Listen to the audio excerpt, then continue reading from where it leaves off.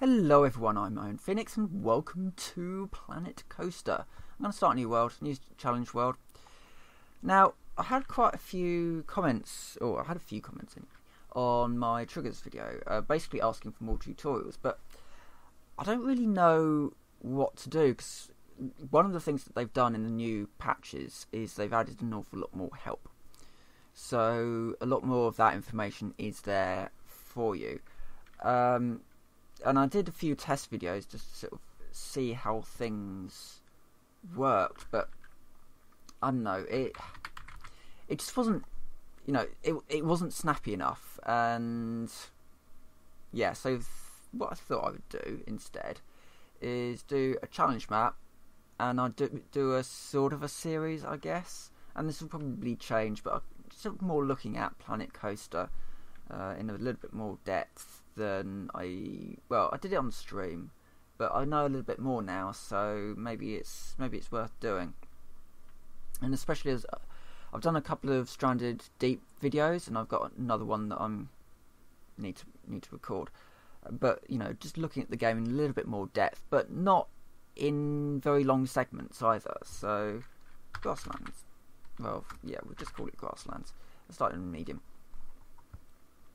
So this should be a reasonably large, grassy map, and because it's in challenge mode, well, I've got to deal with an awful lot more sort of management style of thing than I would need to do with Sandbox. So it can be a little bit more interesting in that regard. So yeah, I'm basically going to start with paths and get these paths down. I mean, something like grassland. I mean, this is very much like the Sandbox world that I had. So yeah, they've added a load more help style of things. So we've got basic controls, and also I've seen that when you build, So again, when you build things, you actually get control. So if you hold Shift, it goes up and down. You can rotate it using Z. Can cancel your placement, confirm your placement, and you can show more controls as well. So you can, so space will do rotation, snap. Hitting Shift will reset, and you can do a sort of a lock to axis as well. So that's really useful. That's a really nice addition. So we'll do that, and we'll get a nice long queue, because this is always going to be a very popular ride. Now,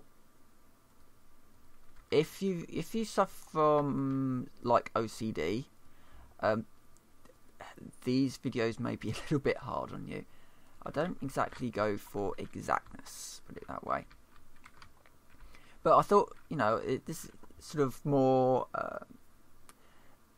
This game, you can go very, very exact. You kind of got your angles snapping and all that in your paths, or you can go slightly more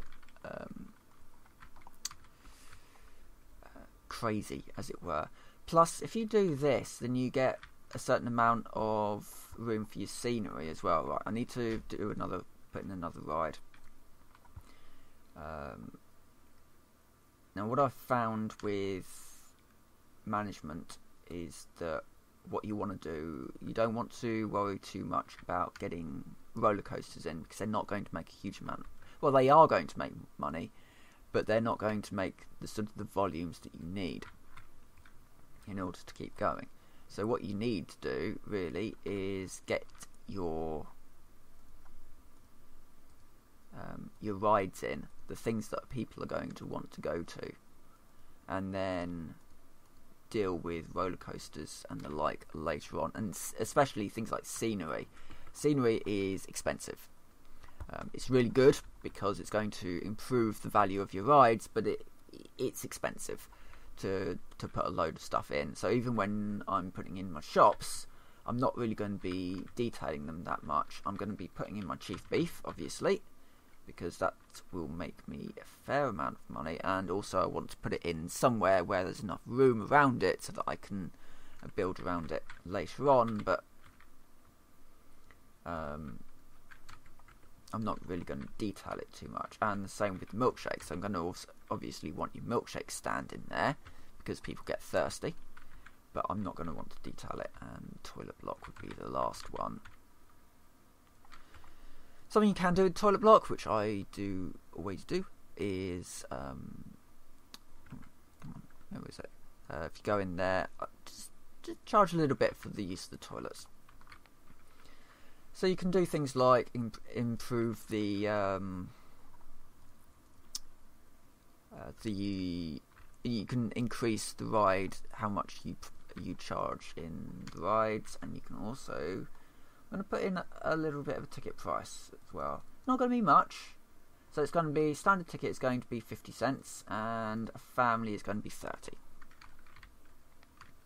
It's not much. People will happily pay that and it will get my profit up slowly. Obviously, when you start off with this, you don't have an awful lot of rides, you don't have an awful lot of shops, things you can really do. All of that is unlocked through your research, and one of the things you don't have at the start is the ATM. So these people are going to be coming in and they're going to be spending money, but they've only got a finite amount of money. But we should have enough stuff down here for people to, you know, they've got some rides to go on, they've got toilet facilities, drinking facilities and food facilities. And that should be fine for the vast majority of people, and it will suck people in. So we've got some money. We are now making some money, which is good.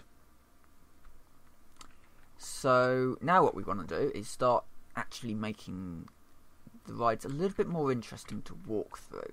So this is a mess, ultimately, at the moment. We haven't got sort of areas set up yet. But what I'm going to do is I'm going to put another path in here, I think. Down this way. It's just going to be a dead-end path for the moment. Ooh, and before I forget, the other thing that you need, you really, really do need these things, bin. So otherwise your park is going to get very messy. And at the start, you don't really want to be dealing with janitors too much because they are quite expensive, especially starting out. So yeah, just some bins around the park so people can throw their rubbish. I might put one down here as well. I like that you can put it either on the path or off the path, and I put an awful lot of my stuff off the path. Let's get some scenery down. You can do a fair amount of scenery, and so this is sort of more steampunk, I guess. So let's have an oil pump. Let's start off with an oil pump. So it's quite a nice large piece of scenery. It'll cover quite a bit. And it starts to turn this into a more, I guess, Wild West steampunk type of thing. People will go on this ride. It's a really popular ride. Definitely worth doing that one. It's Psychola. And this one, again, the Whirligig. Quite a popular ride. And you'll get people going on it. You'll get a bit of profit. I mean, it's only just gone down, so yeah, we're making 400 a month now. So yeah, this is the game so far.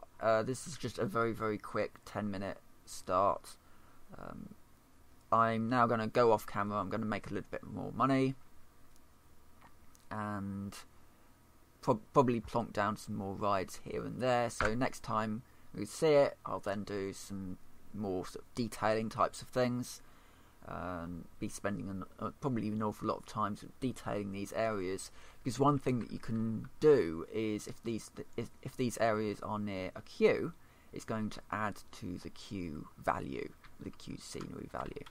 So just a quick thing with scenery value. If I go to Psychola, go to overview, you'll see queue scenery rating is 1%. Now if I was to put a shop down and actually detail it up, that would help the queue scenery rating. Plus it would also bring in a little bit more money from whatever thing I just put down.